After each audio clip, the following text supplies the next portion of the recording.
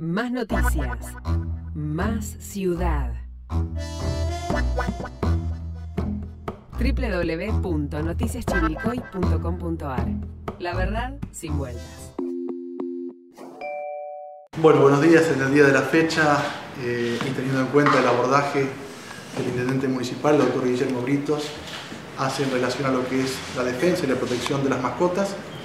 Desde el municipio, ante una iniciativa del director de CASMA y de algunas ONG que trabajan para la defensa y la protección de los animales, como Mascotas, voluntarios mascoteros, el Hogar Canino San Roque y el apoyo desde la Secretaría de Seguridad, se hace el lanzamiento de lo que es la primera página web municipal buscadora de mascotas.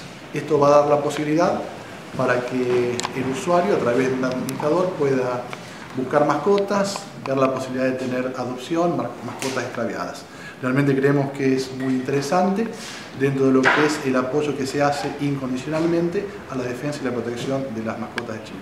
¿La página cómo se va a cargar? ¿El municipio o va a tener un administrador que va a ser de las ONG, pero va a tener el municipio, obviamente, es el que ha diseñado a través de Juan Ignacio Felice y de Pablo Sarto, que trabajaron en lo que es el diseño y la aplicación de la página web.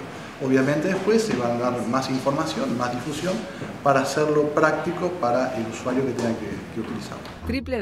www.noticiaschivilcoy.com.ar. La verdad sin vueltas.